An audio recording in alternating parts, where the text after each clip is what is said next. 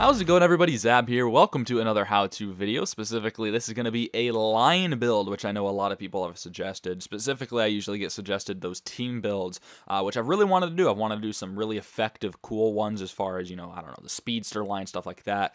Some more affordable ones or some just fun ones like the goon line or people with the funniest names or the craziest hair. I don't know, some of those fun team builds. But the matter of the fact is that it kind of gets a little bit expensive depending on what team build you want to go for, and that's kind of the main reason that I haven't done any of these in NHL 14 and or 15, just because if I have 100K in the bank, I'm going to want to buy a stud of a first or second liner instead of spending it all on a team with guys that have mustaches. You know what I mean? So I just haven't done this all that often, if at all, and this is going to be my first, so let's see how it goes. This is going to be, like I said, a line build, not a team build.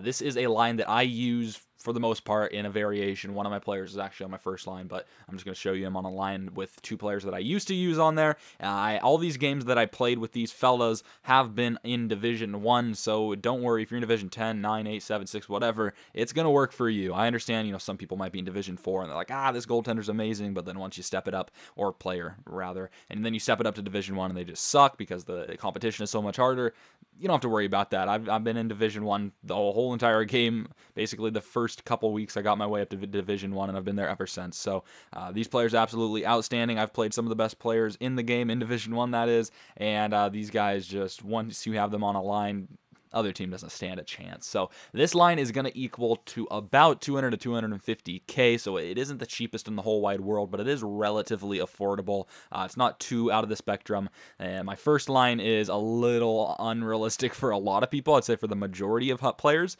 so that's why they're not in this line build right now. But later down the road, if I want to do like an insane line build, I'll have 96 Ovechkin, 98 Crosby, all that good stuff. But for right now, I'm not going to put them in there. We're going to focus on the second line. Like I said, one of these players is actually on my first line, and when I actually play HUT games, Taylor Hall's on my second, but you're going to see how everything plays out. So let's go ahead and start off with our left winger. He's going to be technically a right winger, so if you want to look him up, look up right wing sniper USA. You're going to know exactly who it is off of that. Now, if you can buy him on the left wing already, buy him. If not, switch him to left wing, and I'm gonna explain in just a quick second. Obviously, you know who it is. It's Don't Eat the Phil Cookies, Phil Kessel. 90 overall left wing sniper, 90 for the skating, 91 for the shot, 92 for the hands, 82 for the checking, and 83 for the defense. Now, I need to remind myself right now by saying this, but I want to show you guys his actual stats because they are impressive, and I'll show you what I mean in a sec. So I'm not really going to talk about his skating or his shot or everything like that. We're just going to go ahead and let you know he's super fast and has one of the best wrist shots in the game. That's all you need to know for now, and then we're going to get a little more in depth later in the video. Our center is going to be a perfect two-way forward. When it comes to my lines, as you see with Ovechkin, Crosby, and Hall, which Hall is not really Hall, it's going to be another player. But with this line, I usually like to have two guys that can snipe the puck, that are fast and have a crazy wrist shot, and that's going to be Ovechkin and Taylor Hall, but my main player that I have there. And then usually at center, I like to have more of a defensive guy. He may not be the fastest, may not have the best wrist shot in the whole wide world, but he's defensive and he wins faceoffs. That's exactly what Crosby is, and that's exactly what this guy is right here. I've used him multiple times. He's going to be a 91 overall center two-way forward, playing for the Boston Bruins. It's going to be Patrice Bergeron. Like I said, a perfect two-way forward. He's going to jump back, play a little bit of D.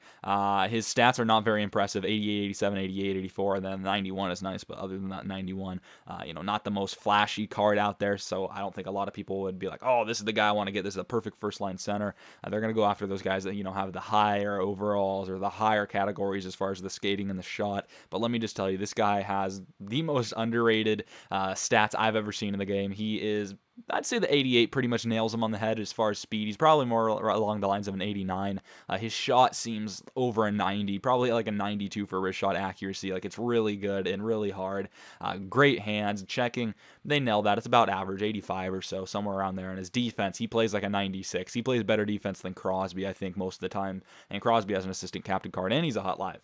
And I think that Bergeron plays a lot better D than Crosby, and I believe he has a 95 for the faceoffs as well, so he's going to win you every single faceoff that you take for the most part. If you know how to win a faceoff, he's absolutely nuts in that faceoff circle, and like I said, I like to have those two-way forwards or those defensive-minded forwards on that line there, or on that that center position, and Kessel and Bergeron work absolutely amazing together. And then go ahead and add this right winger to the lineup, and you absolutely have a deadly combination. He is going to be my actual first line right winger, and you guys are probably going to know who this is if you've seen any of my Hockey Ultimate Team updates within the past, I don't even know how many months. I've had him forever now, but he's going to be technically a center, I believe, for the Colorado Avalanche. It's going to be the Doucher, Matt Duchene, a 92 overall with the captain card. I do suggest to put that on him, but without, he's just a 90 overall.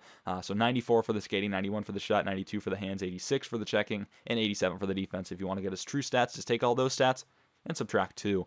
As far as price goes, Kessel's going to be around that 50 to 55K mark. Bergeron's going to be right around the same, 50 to 55K, and Duchene's going to be about 120, 130K. His price usually stays right around that place. Bergeron's price stays right around there. Kessel's price, however, I notice does rise and drop pretty often. So, you know, when the time this video comes out, he may be 70K, he may be 30K. You just never know with Phil Kessel. His price is bipolar for sure. So like I said, this is one of the best lines I've ever used. Duchene is technically on my first line, and I have Hall on my second line right now because Duchene is just way too good to waste on the second line.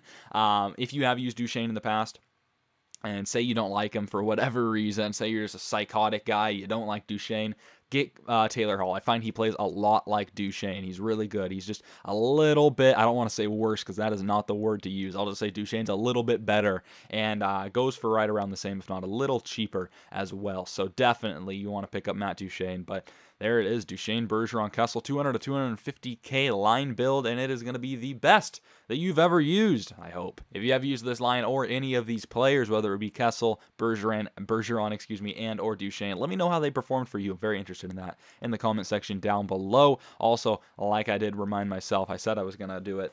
Thank God I remembered. I want to look at the real individual stats. And for people that don't know this, let me go ahead and do a little bit of a tutorial. I might do an actual full-length video on this just because a lot of people don't know this. You know, more of those in-depth guys that have played HUT for a long time know about this. It's a no-brainer for them. But for those guys that haven't played a lot of HUT, you're probably not even going to know this exists. But if you go into rosters, then you go into team rosters, all right? Then you go to view rosters. You can look at all the players in the NHL, and you can look at their stats, every single stat they have. So, for example, I wanted to look at Phil Kessel. But first, we're going to look at Alexander Ovechkin's card, which is a 93, I believe. Where is he?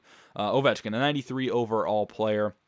Looking at his stats, there you got puck skills, shooting, skating, and it breaks it into just tons of categories. So puck skills, I'm not going to remember it once I go look at Kessel, but just kind of take a mental screenshot here, a mental picture, 93, 95, 90, 94. Pretty much not, lower 90s to right around those mid-90s mark for the puck skills. 94 for the slap shot accuracy. His slap shot power is 82, which I kind of find silly. He has a relatively hard slap shot, pretty good one-timer, so that's a little silly there. But 94, again, kind of the same thing, just about mid-90s in the shot department. Skating, 90 for the speed. Just kind of take that into consideration. And now we're going to go ahead and look at a guy like Phil Kessel, who goes for so much cheaper. Ovechkin's going to go for right around $1 million for his normal card. Like I said earlier, the Phil Kessel's going to run you about 50K. And looking at his stats, if we can find him, where is he? Mr. Don't Eat the Phil Cookies. There he is. Looking at his stats, look at how comparable those are. If you remember the puck skills, Ovechkin, I think, had 94 for deking,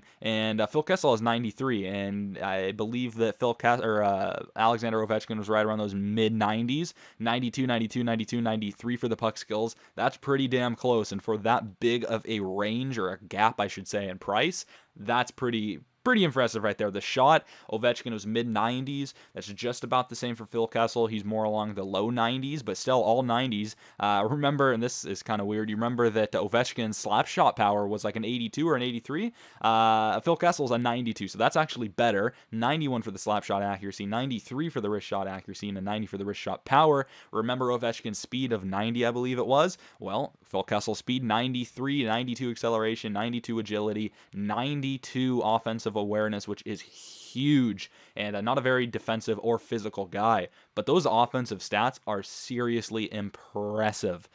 They really, really, really compare with a guy like Alexander Ovechkin, and that's why Phil Kessel is one of my favorite players in the whole wide world. And I'm sorry this video is going on kind of long. I just like looking at these stats. We're going to go ahead and take a look at Duchesne really quick because his are pretty impressive as well. 90, 90, 90, 90, 89, 90, 90, 87, just about the 90s everywhere. 95 for speed, which is his most impressive category. He is a rocket and a half.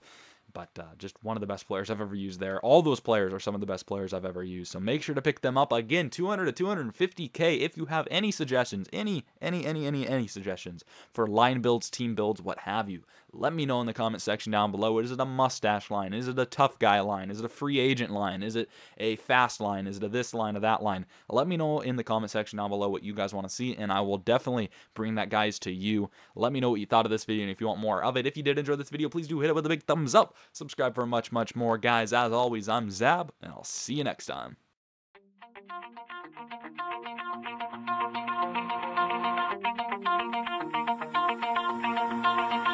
Pull my heart out of my chest, train my mind so I forget.